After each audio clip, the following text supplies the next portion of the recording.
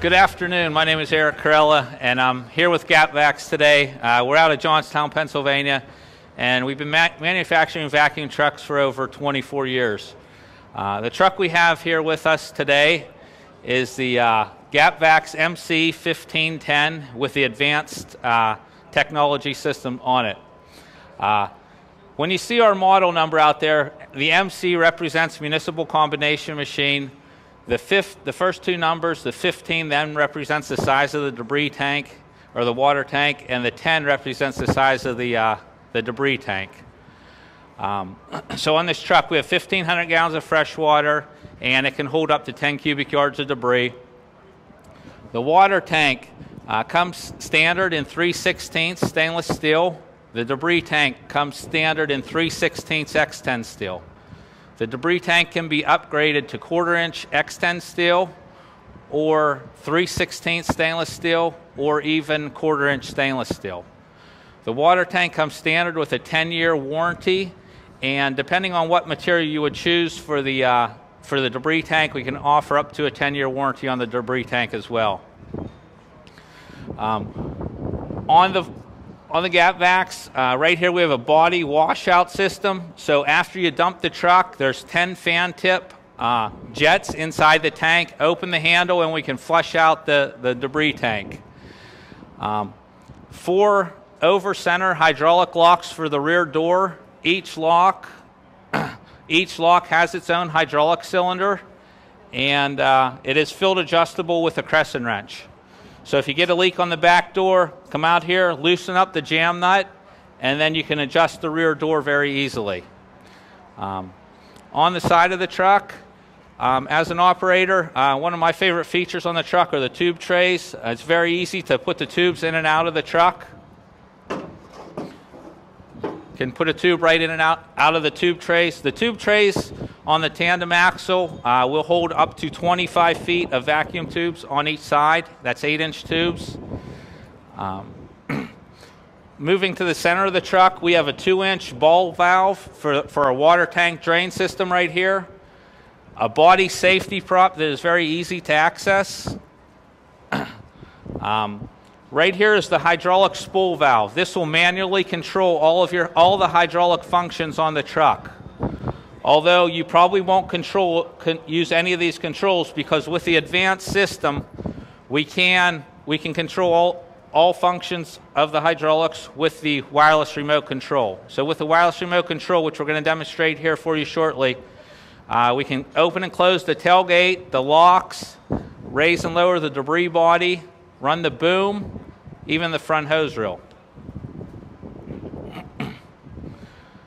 The truck has a positive displacement vacuum pump, and it's driven off of the chassis engine through a split shaft transfer case. The standard blower is 3,500 CFM. This truck is equipped with a 5,000 CFM blower rated at 18 inches of vacuum. Also, we can upgrade the blower. We have blowers from 3,500 CFM to 6,000 CFM and up to 27 inches of vacuum. The water pump on the truck is shaft driven off a transmission mounted PTO. It is located where it's very easy to work on for maintenance or repairs. And with shaft driving, we can also recirculate up to 80 gallons per minute. Also, we offer a hydro excavation pump on the truck, which would be a smaller pump, typically 10 gallons, 2,500 PSI. And that would come with a dedicated hose reel for that circuit.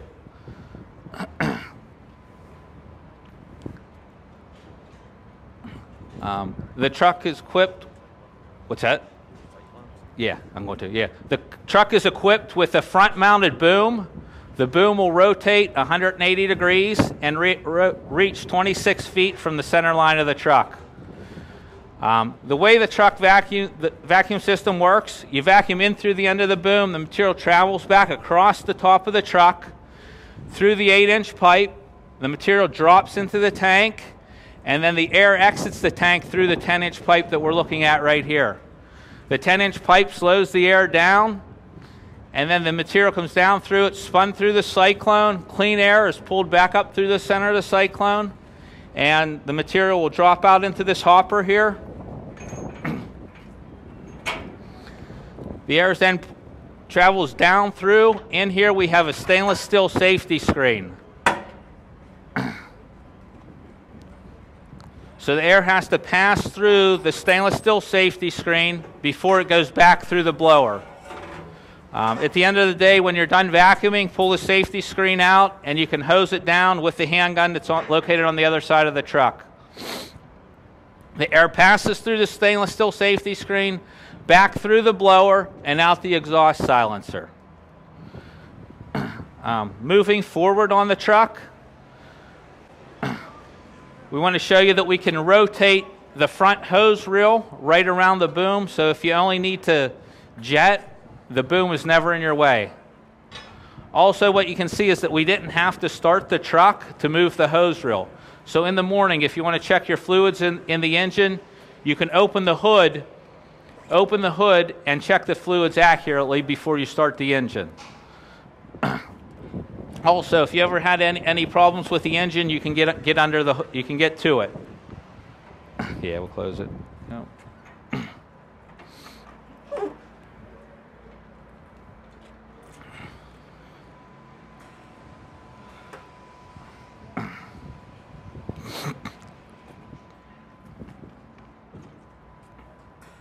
Okay. Yep.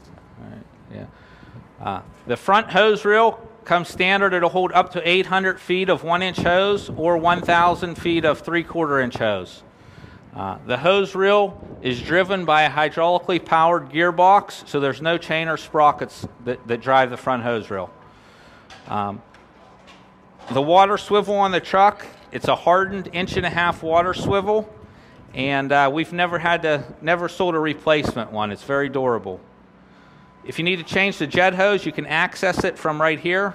So you can take the hose off right here without pulling anything apart on the front hose reel. Next, we're going to start the truck. We're going to show you how we can run all the features from the wireless remote, and then we're going to vacuum. We're going to vacuum out this tank to simulate a catch basin.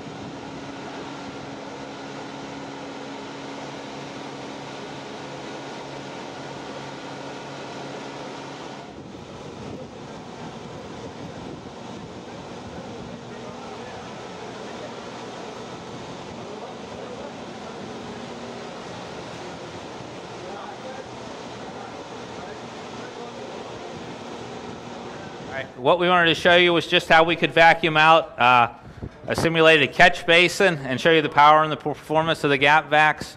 Also, as I mentioned, this truck is our advanced system, so it has a lot of safety features on the truck where if the parking brake is not set, if the chassis does not have 100 pounds of air pressure, or if the transmission is not in neutral, you cannot engage any systems on the truck. So it is safety for both the operator and the equipment. Also, the advanced system comes with proportional hydraulics. So as you can see, as we were rotating the boom, the further he would push the button in, the faster the boom would rotate to the right or to the left. If the boom is not properly stowed, the debris tank is not down, or the rear door is not closed, the truck will not go back into gear. If you try to put it into gear, it's going to lock you out. And if you do need to override it, there is a manual override on the dash. And all the advanced systems on the truck are controlled either through a 4-inch color monitor inside the cab to engage your blower, your hydraulics, and your water pump, or through a 7-inch color monitor out here in the front control box. That's about all we have for today. Thank you for coming out to our demo. And if you have any questions, we're in booth 6004, and NOS Tech will be up doing some nozzle demonstrations next.